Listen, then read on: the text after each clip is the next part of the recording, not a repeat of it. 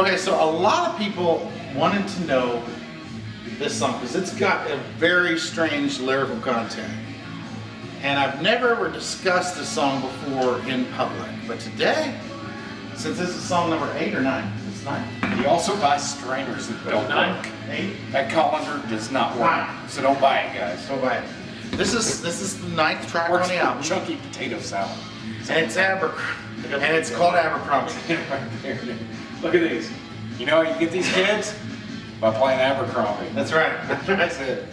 That's how you get those. And So for the first, he shaves those too. So- Just so they'll show off more of the definition. so for the first time Some in people have history, guns, I have buns. for the first time in Scepter But they're history, Schlotsky's buns. in public, Big. Go ahead. in public, for the very first time in Scepter history, we're now going. I'm going to explain to you the true meaning behind the song Abercrombie, and it all begins with a story like this. And there's a guy named a ghost, if you will. All right, ghost. How about that? Named Abercrombie. So when he and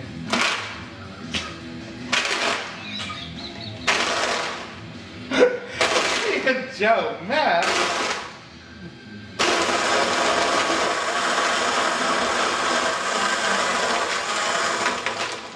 and so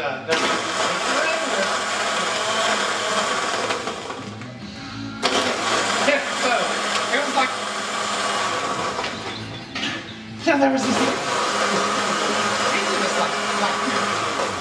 Who wants drinks?